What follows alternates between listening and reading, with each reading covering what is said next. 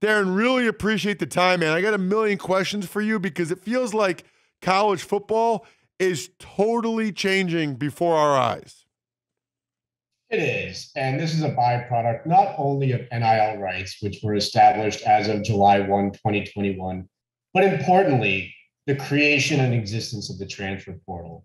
You mentioned that Jordan Addison is really our first premier free agent. And again, even if NIL was not in the picture, that could still be true just by virtue of the existence of the transfer portal. And I think a lot of people are getting ahead of themselves. And I know that a lot of people, especially on social media, are speculating. This must be about NIL. I saw something yesterday, someone with about 1,000 followers and maybe 1,000 retweets saying that he was offered $3 million to go to USC. There is absolutely no veracity to that statement.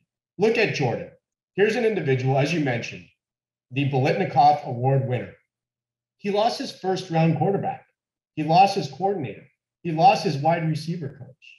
So can we blame him for just putting his name into the transfer portal and looking at what the opportunities may be out there? Remember, the transfer portal opens and closes. He had to put his name in just now before the portal closed. That's the big reason why he finds his name in there currently. All right, so Darren, are you repping him? I guess how do you know what he has or hasn't got from USC? Unless are you? And by the way, just so people know, they are allowed to have agents now. They are allowed to have people repping them and NIL. Are you repping him? I guess how would you know what he has or hasn't been offered?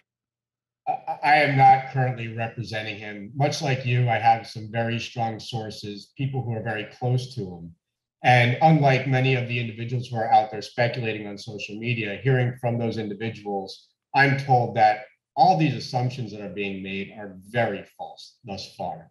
I did work with Kenny Pickett on his intellectual property when he was in college. I know people surrounding this specific situation. And while I'm not representing him, and I'm not an agent, I'm a lawyer who works closely with agents and with players. I do have some pretty good information. All right, so Darren, let's just forget how much USC supposedly offered him because I've seen the $3 million in a house in California and all that stuff.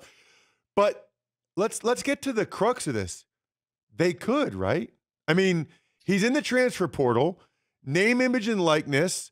There's these collectives now, which I want you to explain, but it's basically legal now, correct me if I'm wrong, for certain collectives from schools like Tennessee or Texas A&M or whoever to say, hey, Jordan, there's a good chance you'll have $1 million or $2 million of name, image, and likeness money if you come play college football here.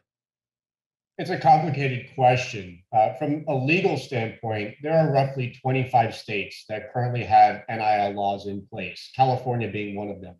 And by and large, these laws actually prohibit the offering of money to players before they're enrolled. And then if you separate the law from the rules, I know the NCAA has not really done anything since July 1, 2021 to enforce its NIL regulations. But in its bare bones rules, one of those, and I think the most important to the NCAA, is that there can't be compensation offered to a player contingent on the athlete enrolling at a specific university, which is exactly what you would have here if, in fact, a collective, and a collective being a third party, not part of the university, but with a specific mission to support the university and the athletes at that university. So if you have a collective making an offer like this, it could put the university itself in a pickle with the NCAA. But more importantly, if the player actually engages in these types of conversations before being enrolled, the athlete is putting unnecessary risk on himself. Because if the NCAA decides one day to wake up